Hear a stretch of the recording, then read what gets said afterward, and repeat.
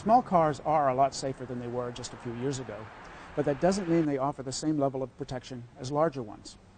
To see how the laws of physics affect their protection in a crash, we recently conducted a series of tests crashing mini cars and a microcar into mid-sized cars from the same manufacturer. Crash test results tell you a lot about the differences in vehicle performance within a size class, but you can't compare a small car with a good rating to a larger car with the same rating. That's because size and weight are important in how the crash turns out. Vehicle size protects occupants in crashes because bigger vehicles usually have longer front ends with longer crush zones. The longer the crush zone, the longer the vehicle crushes, and the lower the forces on the occupants inside.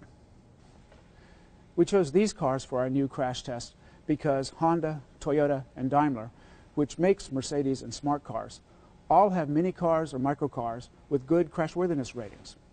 However, crash test ratings aren't the whole story.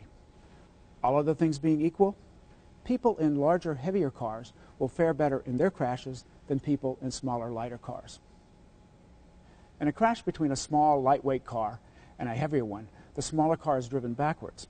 That means higher forces on the occupants of the smaller car and lower ones on the occupants of the bigger one. The Toyota Yaris gets a good rating in our frontal offset test. In a head-on crash with another mini car at these speeds, it would do well. But as you can see, against the larger and heavier Camry, the occupant compartment basically collapsed. We have buckles in the roof here, and the door sill is bent toward the ground.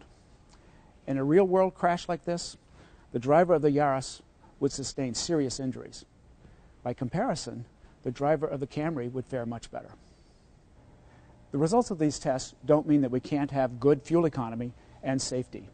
Cars like this Ford Fusion Hybrid and the Toyota Camry Hybrid are larger and heavier than mini cars and microcars, but they get the same or better fuel economy.